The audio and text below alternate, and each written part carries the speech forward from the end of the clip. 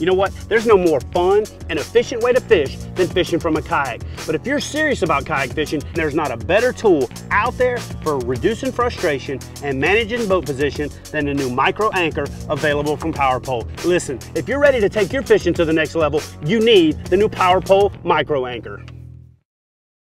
After exploring a back channel of the Cumberland River, Chad Hoover and Craig Dye have made the move to a small private farm pond that's loaded with bass. Although they've yet to find the big one, the day is far from done. Hitting me. Oh. Got that one. Whoa, better fish too. Come here, dude. Look at that dude. Dumped that lizard as soon as it came off the bank. I threw it up in that slop and he walloped it. I think they're full on in that protect the bed mode. There's a bed right there. And so when I threw the lizard up on the bank, it actually looks really natural with the lizard coming off the bank.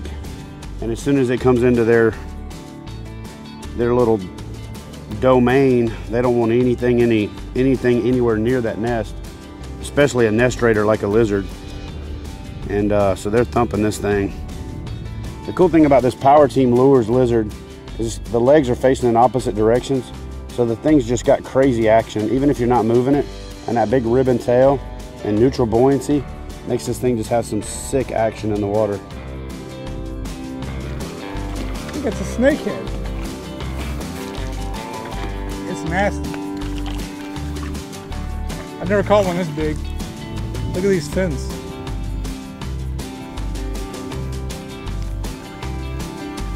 That's a bowfin. That's a bowfin? Yep. Nice bowfin. Also known as a mudfish or a grindle.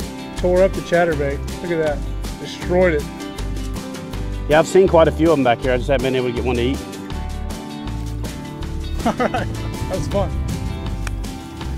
Man, I have a lot of people ask about fishing crankbaits in shallow water, especially around wood cover. And they're always asking how you don't get hung up, and you know, why do you even throw a crankbait in there? And because it works. Man, it works so good. You know, it's funny you say that, Craig. I know you use quite a few all pro rods, but that's exactly how I fell in love with the brand.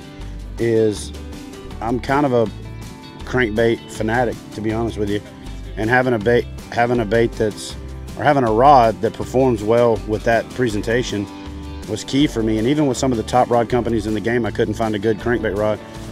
And man, the first time I threw a blaster, wasn't even fishing. I just took it out on a dock and started bumping it into some rocks on Old Hickory. I was sold. Just caught this monster bluegill on this DT6. Look how big that thing is. I'd actually catch about 20 of those suckers.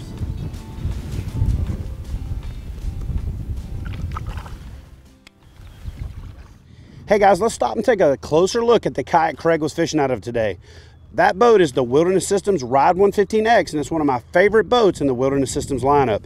This boat is outfitted with a prototype seat, the new Air Pro Max. This seat goes from the high position down to the low position, also has a tilt mechanism, and it slides 4.5 just like the other rides in the Wilderness Systems lineup.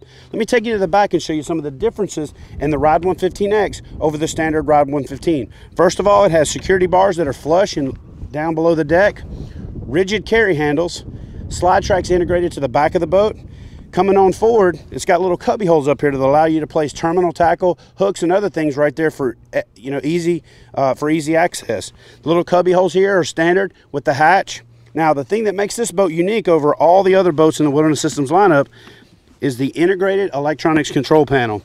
And the way Craig's got his boat set up here is he is actually using the retention ball as the same ball to pull double duty for mounting his depth finder. You simply loosen up the ball, pop the unit out, and now what you have is you have your depth finder, battery, and transducer contained into one unit. Makes for easy transport, makes for easy installation and removal, and the scupper that goes through the boat allows you to have an accurate temperature reading protected by the hull, and you don't have anything hanging over the side of the boat when you're fishing in some of these brushy backwoods areas like we're fishing. Bringing it on up to the front, the hatch has improved drainage and a rigid carry handle in the front and a new and improved wider barrel for your paddle retention bungee mechanism. So check out the new Ride 115X if you're interested in a small, compact, easy to use, maneuverable, and stable, designed specifically for standing boat for your next kayak fishing adventure. For outstanding customer service, expert advice, and an extensive selection of quality kayak fishing products, visit Hook One at kayakfishinggear.com.